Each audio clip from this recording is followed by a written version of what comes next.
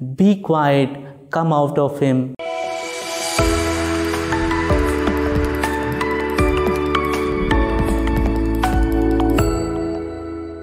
My dear brothers and sisters in Christ Jesus, in today's Gospel, Jesus says to the evil spirit, "Be quiet and come out of him."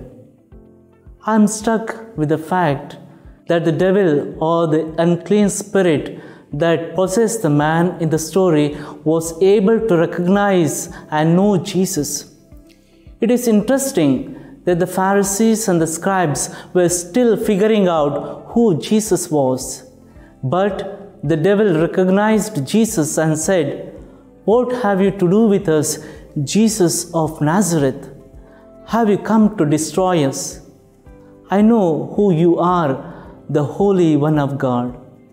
The encounter of the unclean spirit with Jesus really shows that to have knowledge of Christ does not always translate to a genuine relationship with Him. So, our knowledge and understanding of Jesus should bring about an intimate relationship with Jesus. When there is an intimate relationship with Jesus, we can say, like that of St. Paul, "I count everything as loss because of the surpassing worth of knowing Christ my Lord." My dear brothers and sisters, let us ask a question to ourselves.